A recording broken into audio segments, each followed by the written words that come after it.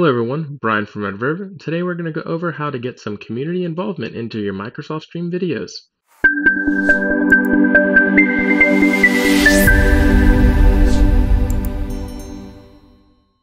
We've shown you how you can upload videos directly into Microsoft Stream, as well as do quick edits on the fly.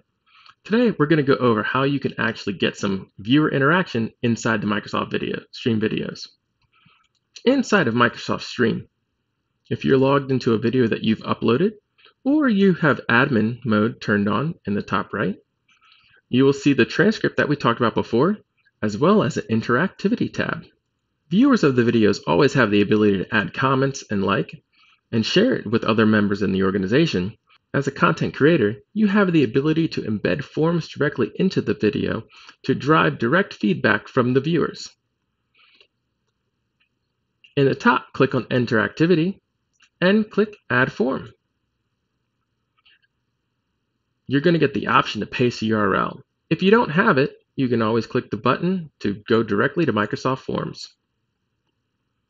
Microsoft Forms is an application that we're going to talk about a little bit later. But for now, if you've created a form, you can select it, click on Share, and click Copy on the URL. Once you've done that, you can paste it directly into the video, choose the name for the form,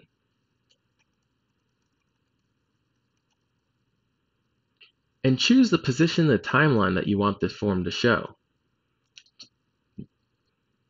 Dragging along in the video timeline will change when that form pops up for users to go ahead and interact with the video itself.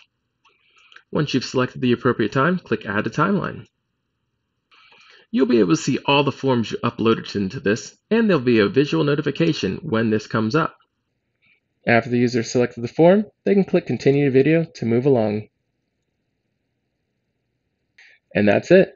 Microsoft provides a nice and easy way for you to solicit direct feedback from the viewers of your videos. I hope that was helpful. Remember to like and subscribe, and join us again next week. Bye.